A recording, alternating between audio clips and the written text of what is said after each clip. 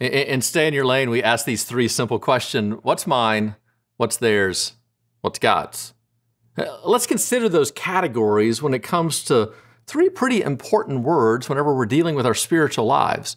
When somebody else offends us, when they hurt us, when we have a grievance against them, three words become important: repentance, judgment, and forgiveness.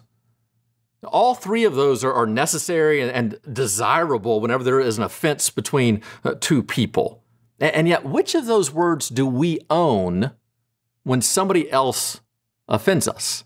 Well, we feel like we own judgment. We think that judgment belongs to us. And so the other person is clearly in the wrong. We are clearly in the right. So we begin to judge them of what should happen to them. We judge their heart of why they did that to begin with. And we feel like judgment is ours. What does the Bible say? The Bible tells us time and time again, judgment belongs to God. Now, that's not a job that you and I get to do. So as a step of faith, even when somebody offends us and we are clearly in the right and they are clearly in the wrong, one thing that is demanded of us is that we give to God what is God's. And judgment belongs to Him, not to us. Well, what about repentance? Well, we think that repentance belongs to us in some way, that we should be able to repent for the other person, that we should be able to force them to show them how wrong they are, that it is now our task to manipulate them, to force them into what is their rightful action, and that is repentance.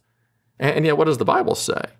Repentance ultimately is between them and God. Think about the story of Jonah. Jonah didn't want the people to repent, right? He wanted them to be punished for what was going on. And God showed up and sent him on a wild ride, basically to say, hey, their repentance really isn't your business. Now, I know you desire for them to repent, you and I, when somebody offends us. We want them to come to us and say that they're wrong. But if they do or they don't, that ultimately belongs to them.